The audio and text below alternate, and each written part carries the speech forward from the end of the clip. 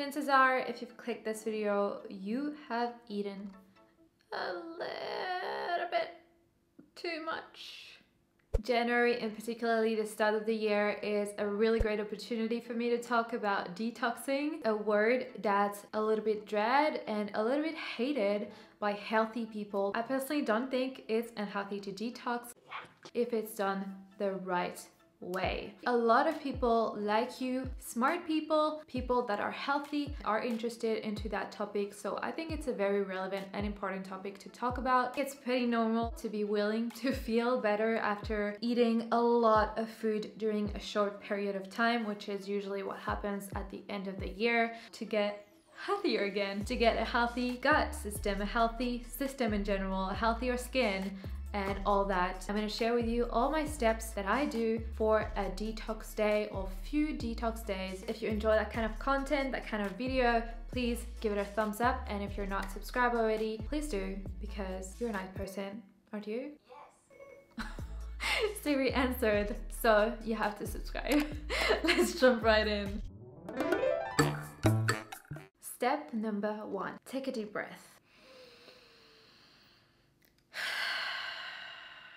Just remember the good times you had, those good food, those good meals, those good moments and memories you've built, lathers around your chocolate, your biscuit, everything was so nice. Just remember this as a positive experience. And you know, as you exhale everything, just exhale all the negativity that you're holding on to. I know that you might feel shitty right now, but it's just a short period of time, and you should not let this feeling kind of lessen all the good times that you had. Those food you ate were really yummy. They were really good for your soul, really good for you. Now that it's done, keep it in the past. Let's move on to step 2.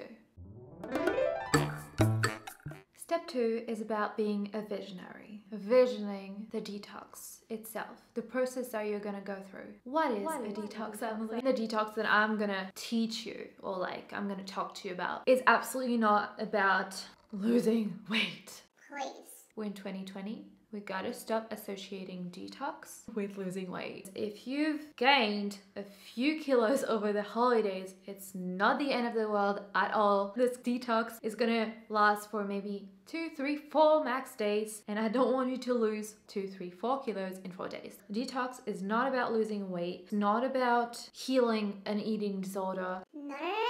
The detox that I want to tell you about is feeling good, feeling better. If you feel a bit sluggish, and if you feel like your digestion is not good, and if you feel like your skin is breaking out, this is a detox that's gonna help you.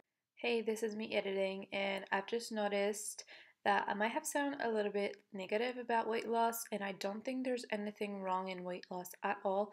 It is just that this video is not intended for you to lose weight, but I'm gonna put some resources that you can check out in the description box if losing weight is something that you want to do. Also, it's 6 a.m. so sorry for my voice, and let's move on. I want you to think about health rather than any other physical aspect. Obviously, this detox will help you to get where you want to go. What we're gonna focus on now is cleaning the liver, the kidney that are a little bit overloaded. This is the big picture. Now that you have step 2 in mind, let's move to step 3.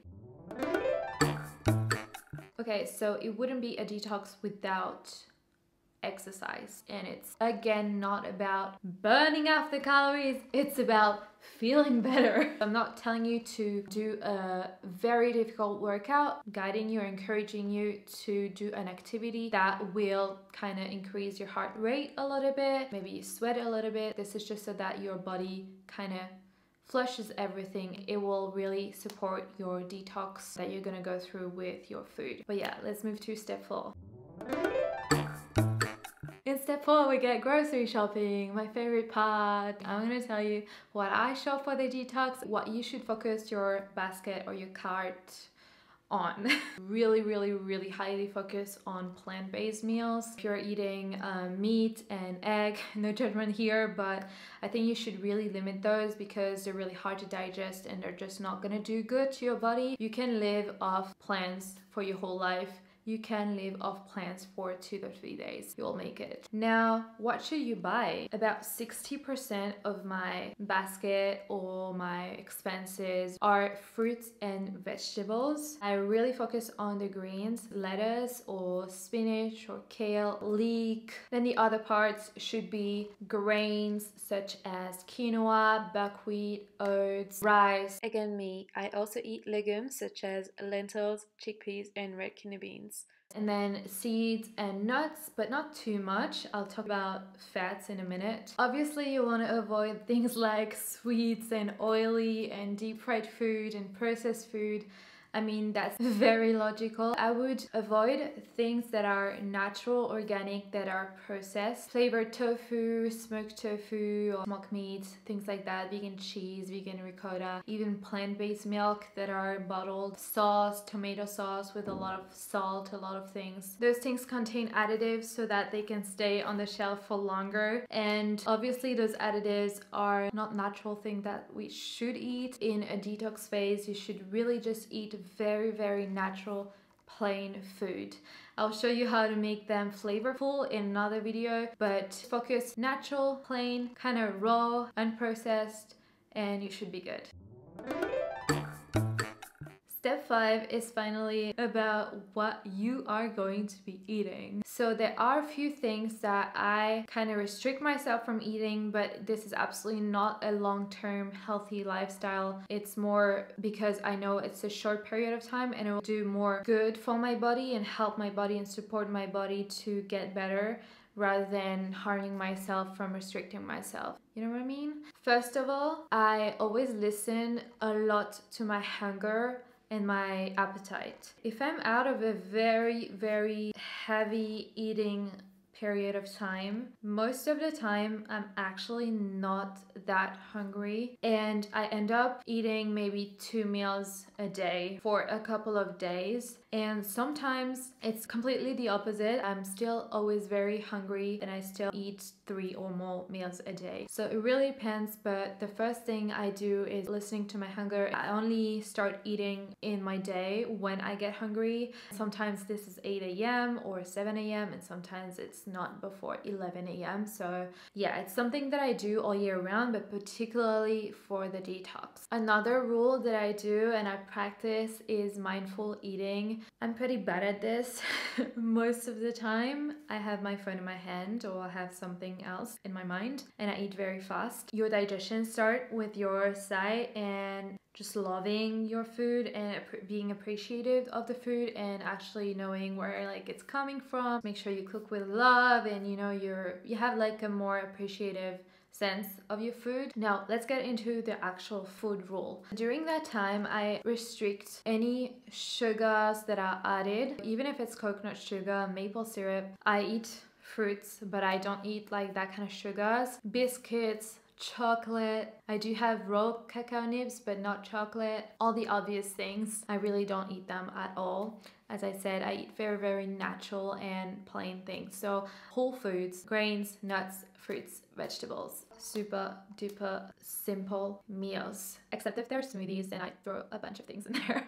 But if it's like a salad, I'm not gonna add 100 different toppings on top of it. Yeah, I want my digestion to be really easy. Combining a lot of food can make it heavy. The one thing I take care of is not to overdo it with fats, and particularly overt fats, which are nuts and seed and nut butters, avocados, even oil, because our liver and our kidney, which are basically the organs that filter everything, are already working a lot because we've been eating a lot. Keep tuned for my next video, what I eat in a day on a detox day, so that you have clear examples of what I've just mentioned before.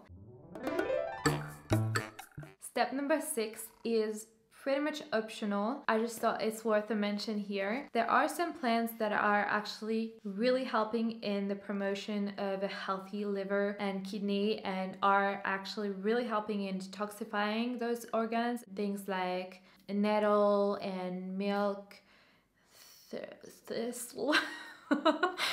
how do you say this? Black radish, artichoke, selenium, which is good to cut free radicals in your body. There's also some spices that are good for digestion, such as fennel, cardamom, and a few others. Either you can buy them, either you can take supplements that have all these things. I personally take a supplement, but just note that's not a necessary step for your detox, but I find it's helping me a lot, especially living in a city like Paris.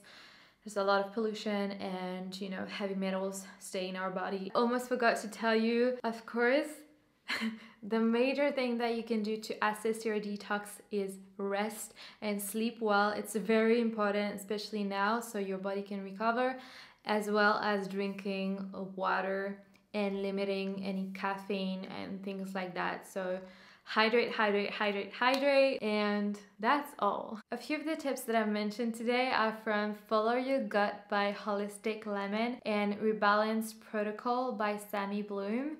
And those are 2 ebooks that are included in the vegan bundle. If you haven't seen my latest video, the vegan bundle is a big bundle of 60 ebooks, including 2 of mine, The Mindful Life and Where's Your Protein? And basically those are 60 ebooks about the vegan lifestyle, whether it is about overcoming emotional eating, other detox methods, gaining muscle on a vegan diet, raising kids on a vegan diet, tons and tons of recipes. And this bundle is worth over $1,500, but today and until the 9th of January it's on sale for only $50. So I'll put the link below and make sure you check it out, and please use my link if you're about to purchase it. That being said, I hope you've enjoyed this video. If you did, don't forget to give it a thumbs up and stick around for the next video. Alright, I've talked enough. My mouth is dry. I need to drink. Where's my hydro flask? Goodbye.